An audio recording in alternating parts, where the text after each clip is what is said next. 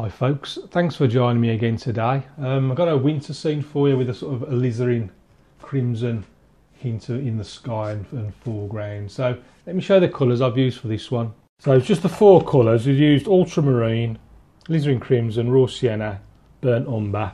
Most of it done with a large hake, little flat brush there and a number 3 rigger. Right then, let's get it started with a bit of water. Not too much, just enough.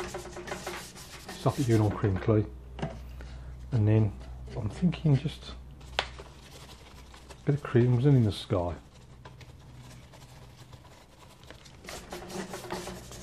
something like that.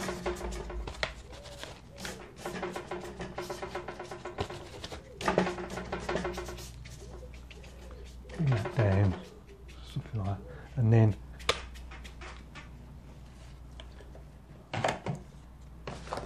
got a bit carried away there. I'll just take most of that off.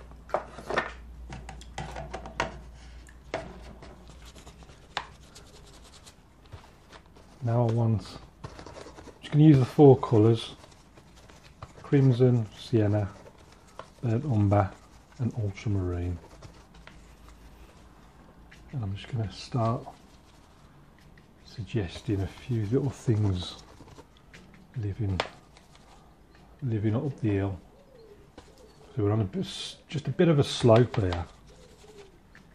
And I'll go over this again in a bit when it's a little bit drier, just to make it a little bit stronger.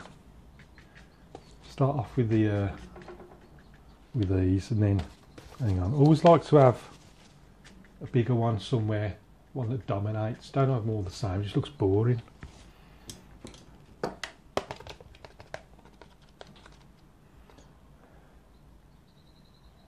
Few little things going up,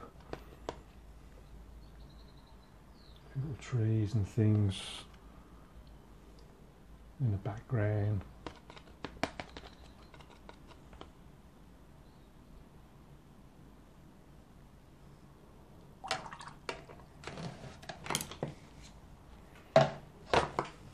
Just a quick blast.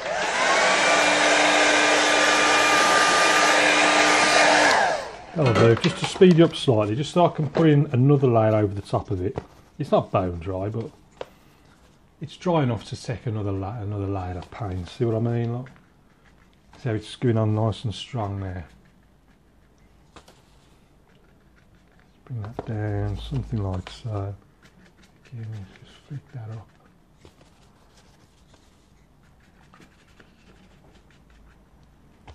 You can see now it's gone on a lot stronger.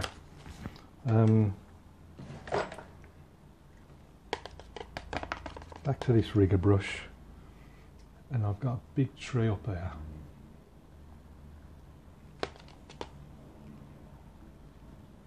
Just flicking away.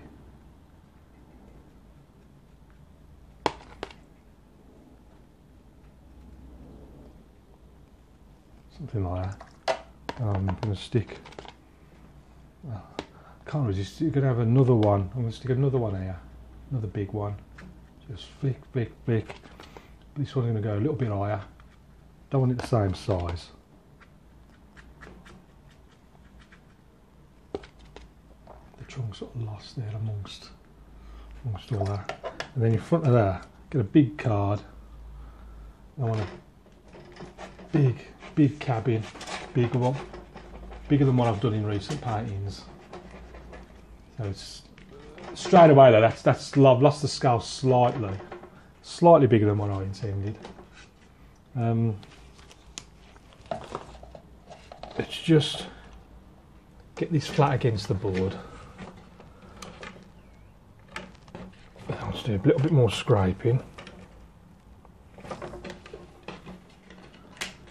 So. Always nice to do a few little, just flicking up, and a few fence posts here and there. Don't think about it too much, just whack them in. I also like to do maybe a few telegraph poles.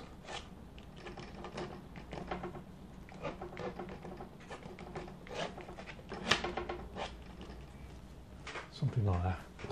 Just a little bit of detail here and there.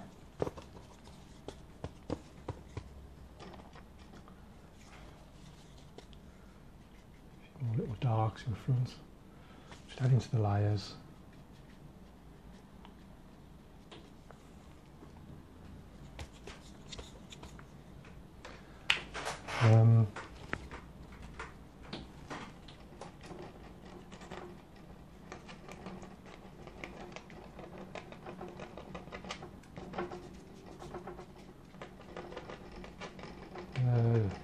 Not quite sure what that is, like little, I don't know what they are.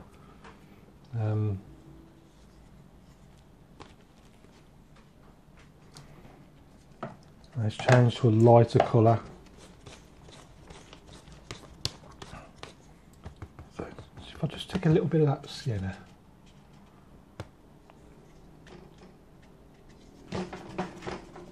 Just get your fingers in as well and just scuff it all up, and a bit of this and a bit of that.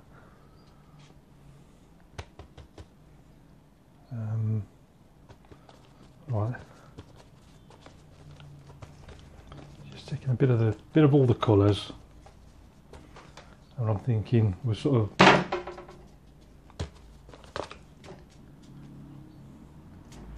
just layering, just working out that path, the path. Now this side.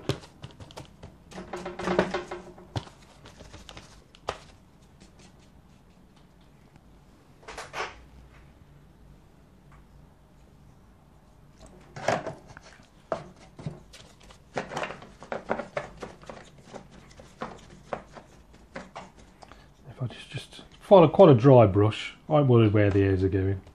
Just taking a little bit of that, a little bit of those two there, and then just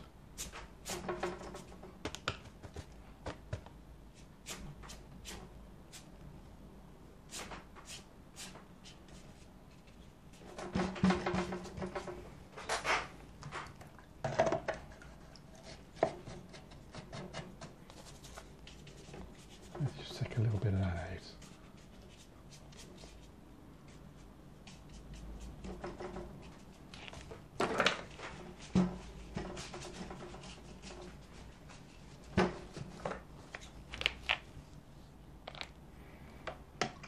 Back to the rigger, bit of brown, bit of blue, just a general dark mix. And after I'll just stick a few more fence posts in. I do like a few fence posts. Let's just stick a few on this side as well.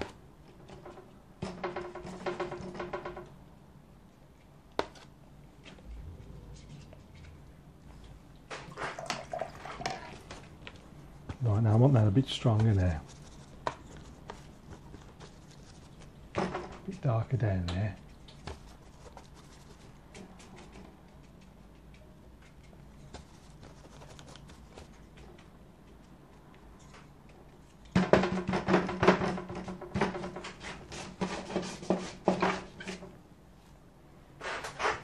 Quick dry.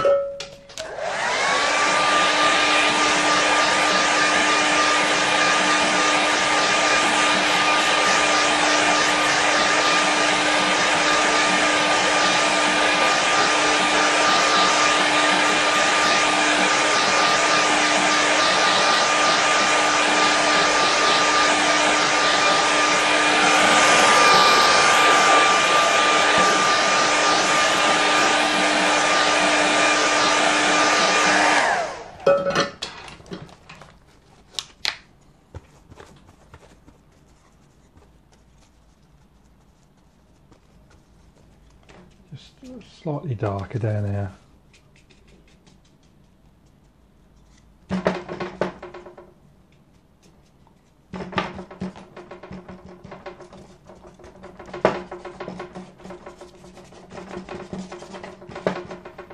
Right, I'm going to just block in that building, just darken the sides just to make it look a bit more three-dimensional. I'll just sort of block this in.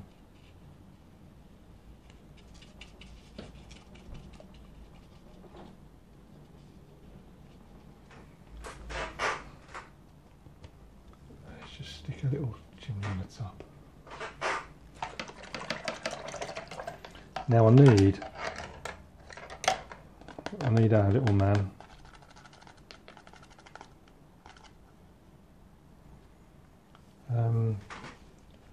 So he's going to be just walking up this hill.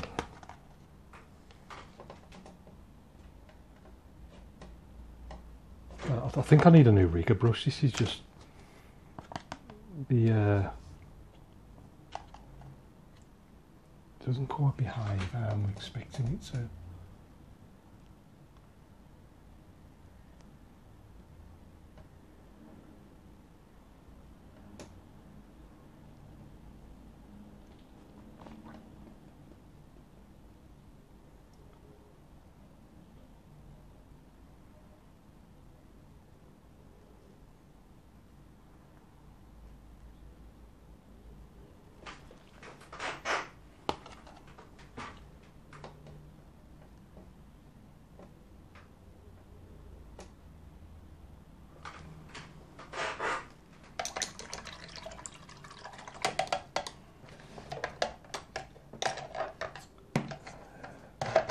Right then, a few shadows.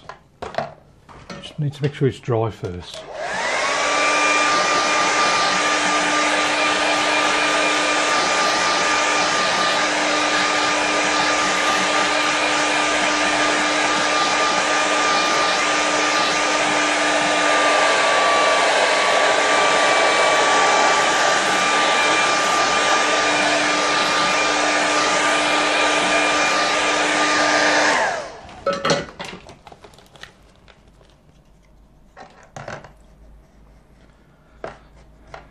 So I'm just going to mix a bit of, well, I'm just going to mix all the colours together really.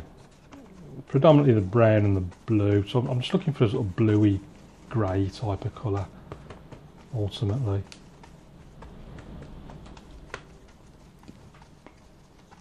But enough water in there so I can see underneath, so it's transparent. So just enough, something like that. So that's cutting straight across the foreground there.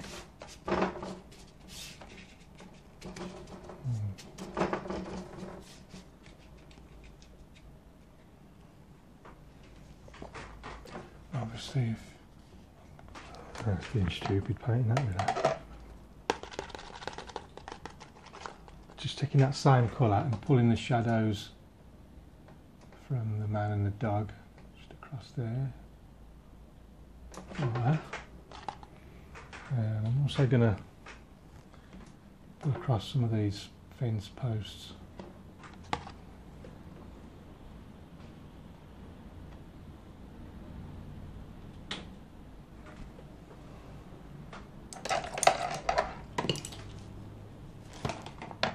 Quick dry.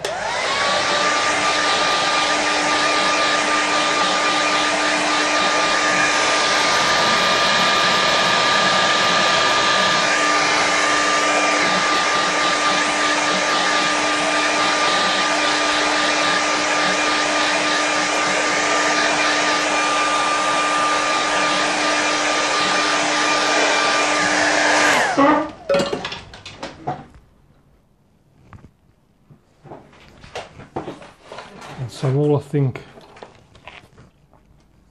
I'm going to do now is just, I'm just going to sign this one now and call this one done.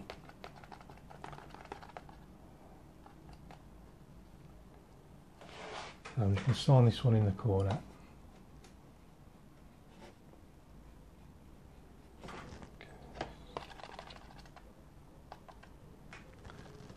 Yeah, this brush is starting to get on my nerves a bit. I can't even.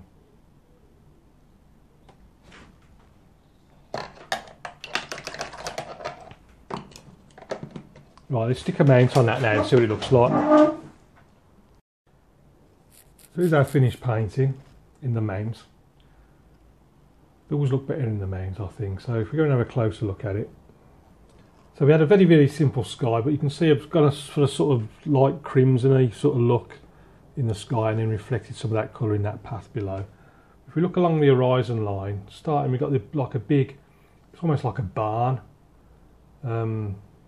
just scraped in with the card, and then we've got a few trees and bushes and things in the background, various different layers.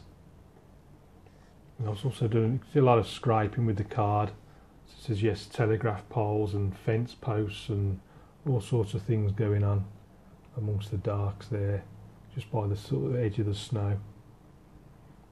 And our little man there trudging up the hill along this big path, lane, country lane, with big foreground shadows, usual sort of fence posts amongst all the hedges. You can see like little shadows cast from the individual posts as well. All these little details just help give that extra sense of light. Always find these sorts of things that generally turn out better when I don't really think about them. Just whack them in and just let them be. Don't fiddle around with them, faff about. You can see the trees there. See, that one's faded away, so it makes it look a little bit more distant compared to this one that's just behind the barn here. It's a little bit stronger. I could have done that a little bit stronger still, actually, speaking about it. And then the temptations to paint over all this white snow, but it's always best just leave it alone. Always, it'll look better. The more you leave it alone, the better it'll look. Give it that sort of nice, fresh blanket snow look. That's it for this one. Thanks as always for watching. Many thanks to all the patrons for your support. If you're not a patron, do please consider joining me over at patreon.com/Stephen Cronin. Lots more videos over there. There's a community gallery as well where you can all post your work and give each other feedback. So if you've got any questions, please ask. Keep practicing, and I'll see you again soon.